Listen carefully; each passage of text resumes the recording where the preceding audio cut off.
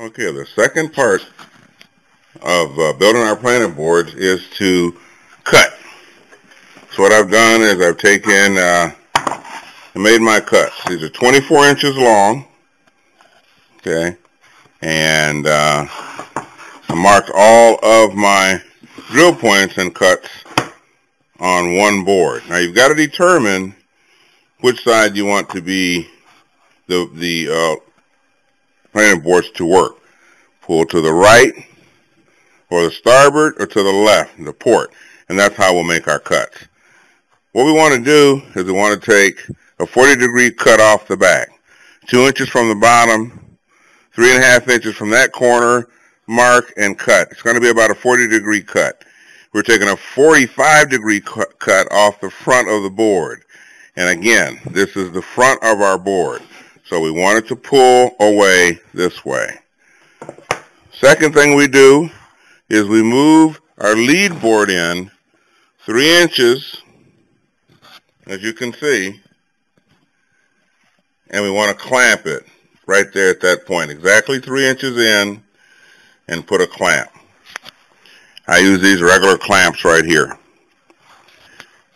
After it's clamped, with this board forward, we drill our hose, support hose.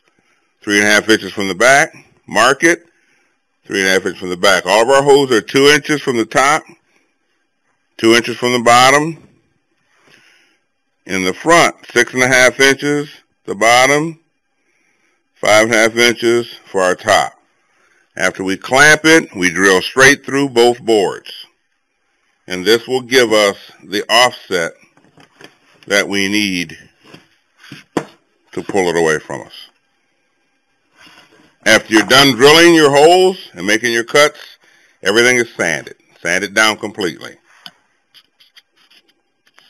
Now that we've sanded our boards, I used a electric sander. It's 80 grit sandpaper.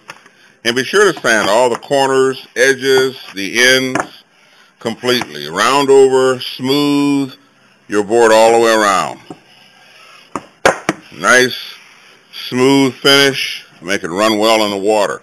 Also keep in mind that the lower part of your board is the water down side. That gives us natural ballast to keep our boards down in the water and get away from what's called tipping. After I've sanded it and it's ready, I'm going to prime and paint.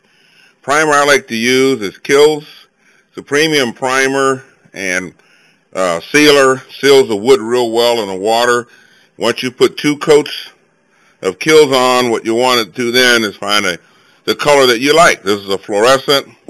This is a bright yellow here by Krylon, red by Krylon, or just a nice school bus yellow paint. And we want to make sure that we get at least 2 to 3 coats of paint on our boards to make it seal very well from the water.